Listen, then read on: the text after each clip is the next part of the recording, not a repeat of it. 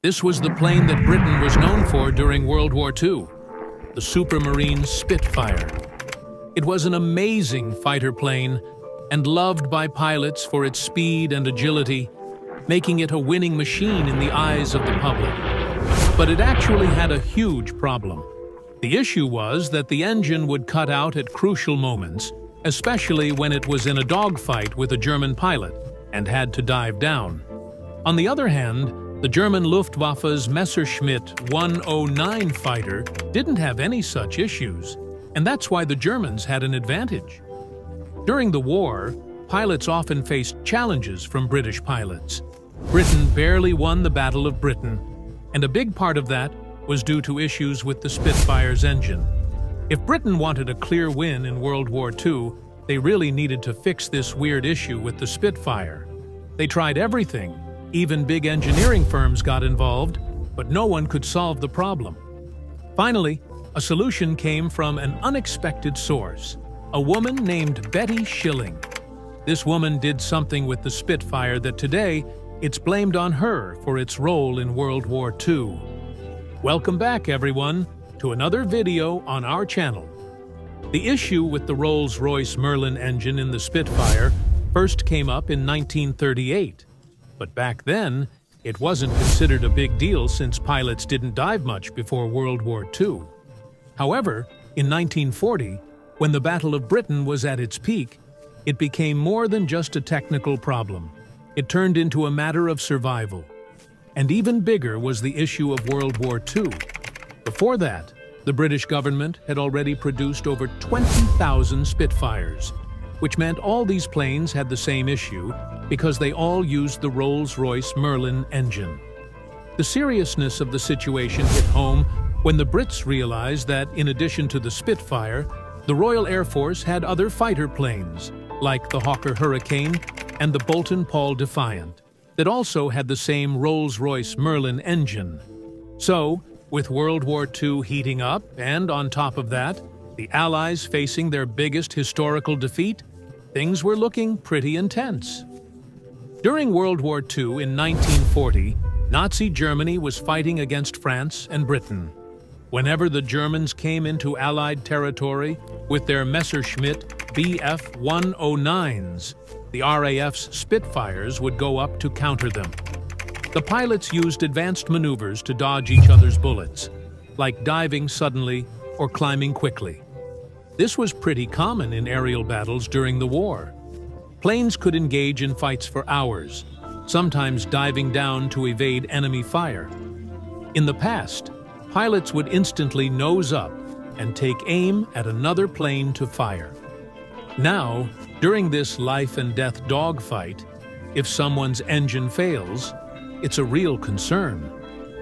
Fortunately, during the Battle of Britain, British pilots had a home field advantage, meaning their fuel supply was close by, allowing them to fight for hours. On the flip side, German pilots had to first cross the English Channel before engaging in battle, and after that, they had to return to their base for refueling. This was a disadvantage for the Germans, and that's probably why they couldn't even handle the defective Spitfires. The Battle of Britain was over, but World War II was still on. The weird issue with the Spitfires especially came up when they did a nosedive. When a plane starts to drop fast in free fall, anything that isn't secured, like the pilot's blood flowing in their bodies and the fuel in the engine's carburetor, doesn't get pulled down by gravity. Instead, it gets pushed upwards. Unfortunately, it was a problem with the Rolls-Royce Merlin engine's carburetor. The fuel outlets were located at the bottom, so when the aircraft pitched forward quickly, the fuel in the carburetor would move up and away from the outlets. This meant the engine wasn't getting any fuel, which would either cause the engine to stall or start sputtering until it leveled out again. To tackle this problem, some of the best minds in the world were brought in, including Cyril L.F. from Rolls-Royce and A.D. Fisher from the Royal Aircraft Establishment. Both came up with some clever technical solutions, but neither one was completely successful. The failed solutions led to a new issue in the plane.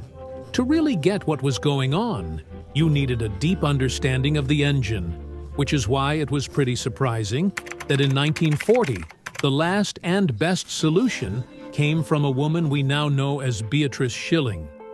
Back in 1938, while the first production test flights of the Spitfire were happening, Beatrice, a well-known lady in the field, rebuilt and tested her favorite ride, a 490cc Norton motorcycle.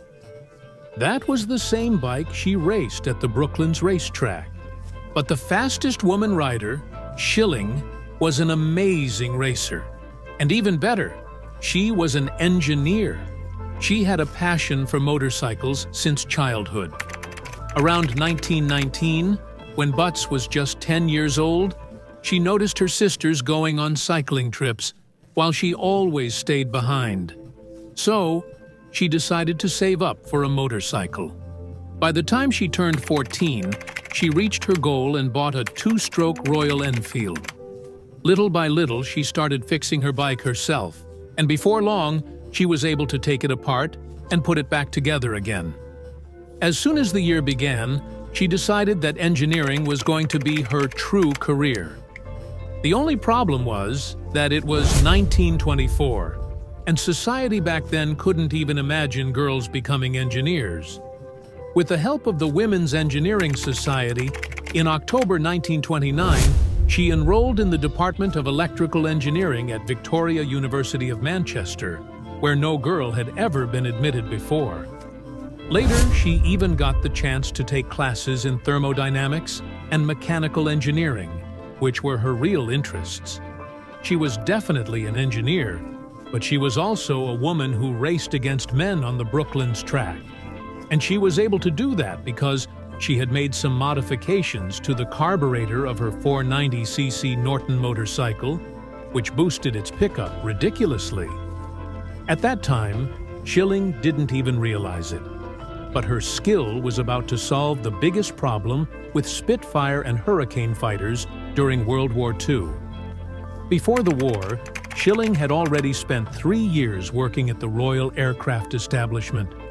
Her job was just to write technical documentation. But by November 1939, after several promotions, Shilling had risen to the position of technical officer.